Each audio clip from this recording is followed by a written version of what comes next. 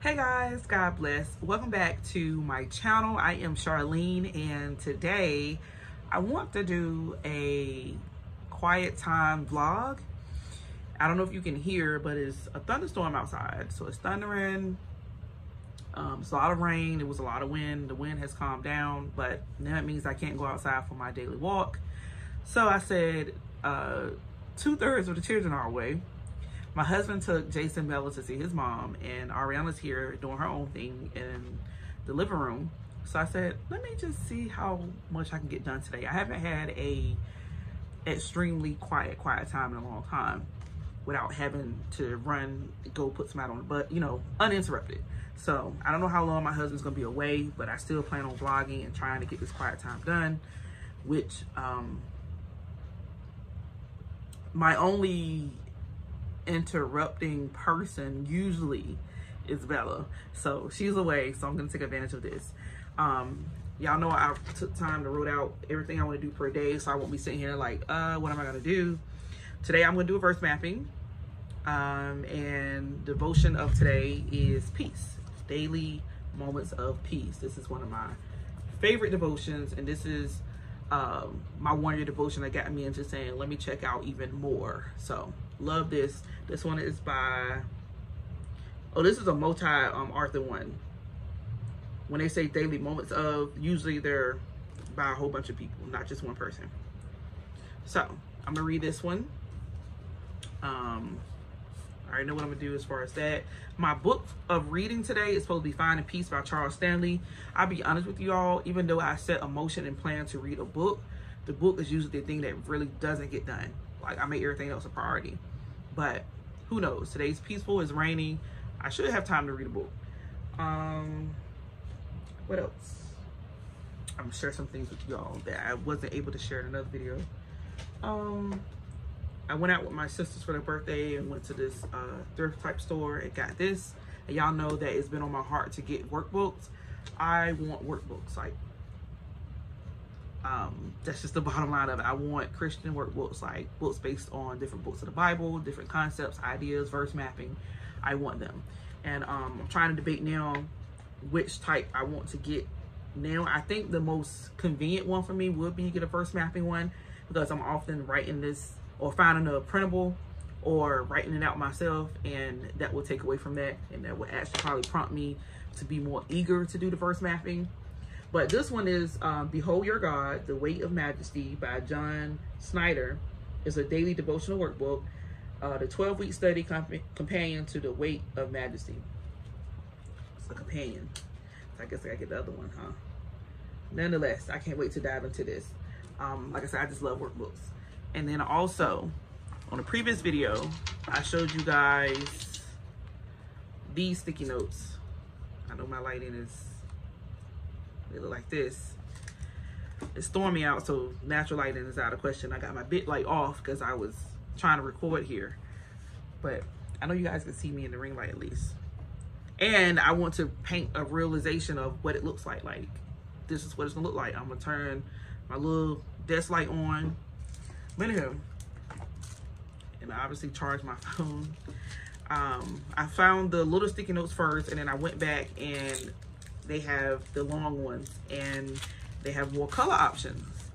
And I'm just like, yes, because these actually match my highlighter. So I'm gonna be using these during my quiet time today, or one at a time actually. I don't plan on like just using a bunch of them, because I usually like study like one particular thing at a time. And I think what I'm gonna do today is that whatever verse from my peace devotion is in here, I'm gonna read within that passage, or like if it's a verse from a particular psalm, I'll probably just read that psalm and do my notes and study like that. The Bible I have before me is probably not what I'm gonna use now that I think about it. I have the Inspired Faith Bible in front of me, but I think I'm gonna use my Jesus Bible. I don't know yet, because I had no intentions of putting a whole bunch of sticky notes in this one, but we shall see. And I got my little bag here from Dollar Tree. I probably use my favorite highlighters and favorite pens. And yeah, so I'm gonna go ahead and get started because I already talked too much and I want to take advantage of this quiet time. So I'm gonna go ahead and get started, and I'm gonna check back on with y'all. I don't know how often yet, but I'll check back in. So as you can see, when I get into my little studies all good, the storm literally passed. But back to natural lighting. Okay, so I did bring some additional things to the table, so I just want to share that with y'all, which this was already at my desk, but I put it on top of my desk because I'm using it. This is the Study Bible ESV, personal size, and I looked up the scripture from the reading, and I looked at the notes and the cross-reference scriptures because I'm also going to need that to do the verse mapping.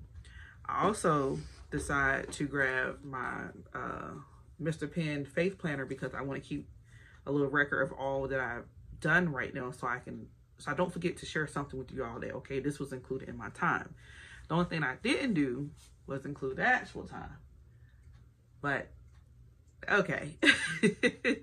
Nonetheless, so yeah, I read the Daily Moments of Peace, and I read today's date, which was May 27th, and it's wasted time. And I said, God, are you going to get me all the way together in front of people? But he did. What's the good conviction? The scripture for the devotion is Deuteronomy 6:5, and it says, you must love the Lord your God with all your heart, all your soul, and all your strength. And this devotion is so good. I actually want to read it really quickly. Recently, our pastor asked us to write down how much time we spent on various activities each day. For example, cleaning, working, playing with the kids, praying, etc. He said that this would help us determine what we value most. At the end of the week, I realized that I had wasted a good portion of my time doing unnecessary things. On Saturday alone, I spent 2 hours on a computer and a few more at the mall while the kids attended a birthday party. What I hadn't done much of was spending time in the Word with God.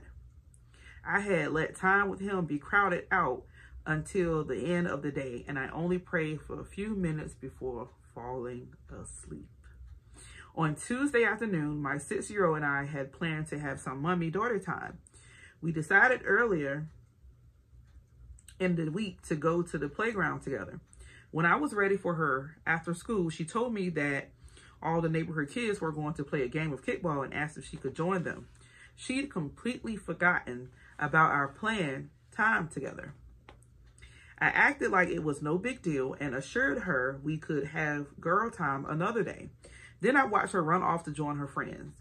As I stood by the front door watching her, it dawned on me how God may feel when I plan on spending time with him, but then do something else.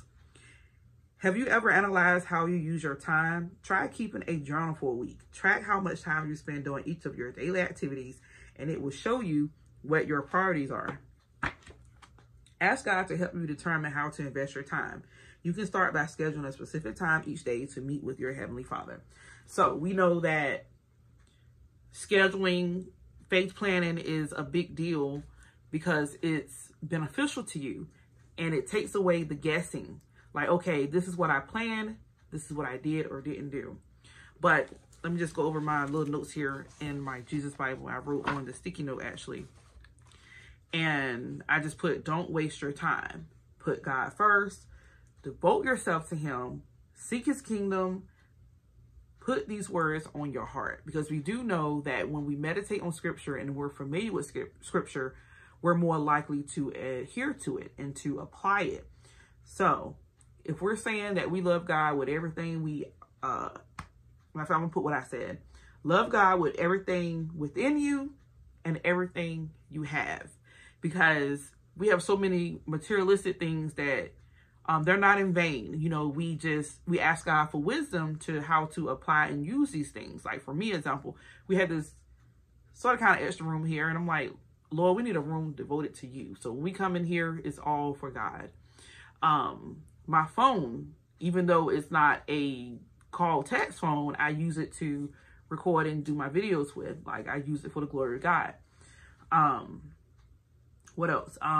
Me and my husband been talking about taking care of our bodies, and we have already took steps to take care of our mental health. This is still for the glory of God because, you know, we have a church.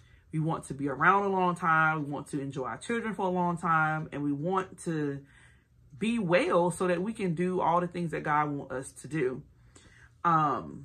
It's just something to think about. Like, how much time do you spend with God? Like, how much time do you set aside for him? And like the devotion said, you designate a specific time of day. You're more likely to accomplish that versus winging it.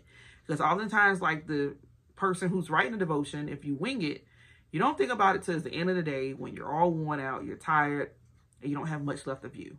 But when you balance your day out, you can get things done more effectively. So that was my goal of taking a regular calendar and filling in the pieces so that I don't spend time trying to figure out what to do, and so that I can see what needs to be done as far as my time with God. So that first part is done.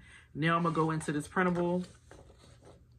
I think it's called, the website is called Him Illustration or HimIllustrated.com. I think it gives you a free printable, gives you a sample of verse mapping, and then it gives you a blank template, which you can't see because of the lighting.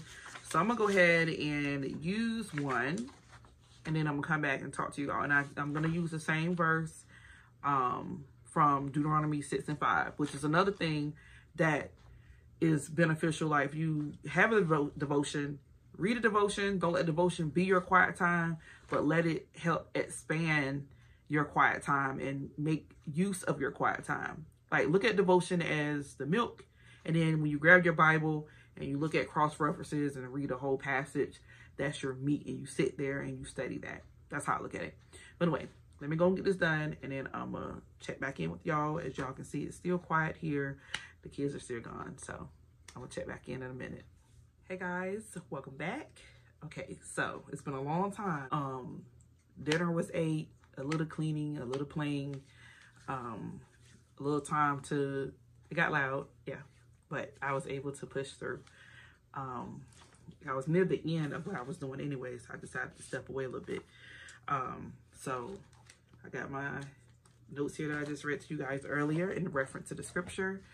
I finished my verse mapping sheet that I told you guys about. And obviously this was Deuteronomy 6:5, and I wrote it down in the NASB, and then I wrote it again in the NIV, which is the Bible I was using. I got to finish writing my cross-reference. That's the whole point of me coming back to this. And then I'm like, I got to finish this video.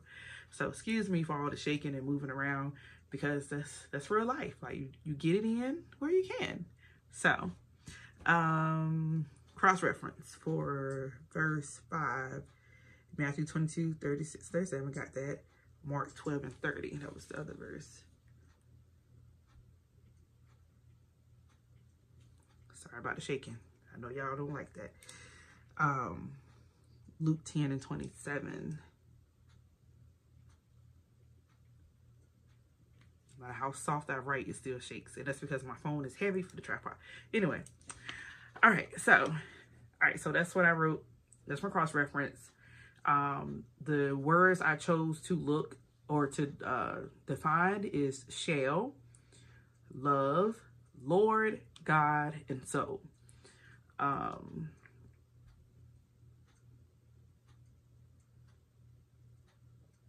forgot the little insert of context.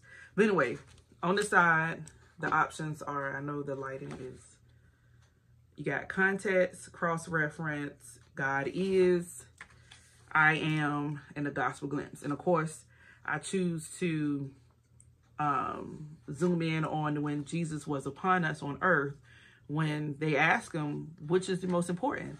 And, you know, if you backtrack to the past, you realize that God gave that command first. It was the first command. So you think about all the patterns of God, your first fruit, the firstborn, the first commandment, You just put God first. Like, first is priority. And that's how we naturally think. Like, whatever I choose to do first is the most important thing to me. And of course, Jesus echoed that, because Jesus was God in flesh, right? He was the Word. And he said, the greatest commandment is to love God with all your heart and all your soul. And the second is to love your neighbor. And the sum of the commandments can be summed up in those two. So the more you understand that, the more you understand how to go about life and how to prioritize your life. And like I said, it's just significant and valuable and just an amazing thing that God allowed me to read that particular devotion on this day and this verse when I'm recording about a quiet time video. How cool is that? So maybe someone needed to hear that. Prioritize God, put him first, let your day evolve around his time, not the other way around. Because like the young lady who wrote the devotion, we tend to try to squeeze God in the bare minimum and then wonder why we don't get good results. Like, if you want that intimate, quality, sound time with him that's full with quantity and quality, you put it first and you make it a top priority. Like, we think about like the first hour of your day, you can get that done and over with and be content and fulfilled because you have given God his due. And this is not to say that you minimize it on hour or 2 hours or 30 minutes, because each person has a different amount of time to invest. But the main thing is the best time is the first time or the first part of your day, because it's easier to remember. And as you can see, the kids are getting loud, and you can check it off your list and go about your day. Anyway, same thing with your finances, right? Like, you go ahead and give God what's due to him, and then you figure out the rest. And God usually, always, without a shadow of a doubt, take care of you. You take care of him, he will take care of you. All right, so yeah. So that was my little sheet that I filled out in its entirety almost. I just got to do the I am, which I'm not too sure about that. I got to read the I am. It didn't give an example. So maybe I got to look for another sheet or something.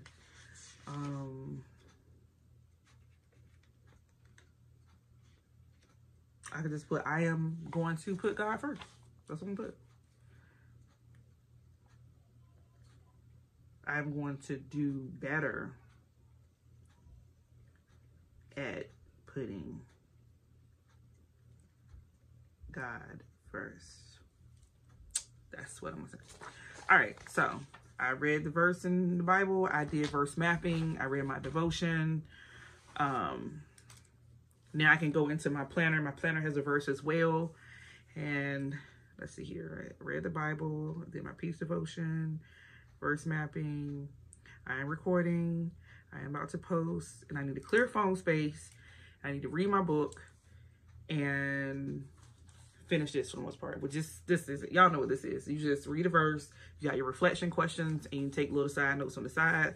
So I'm pretty much almost done.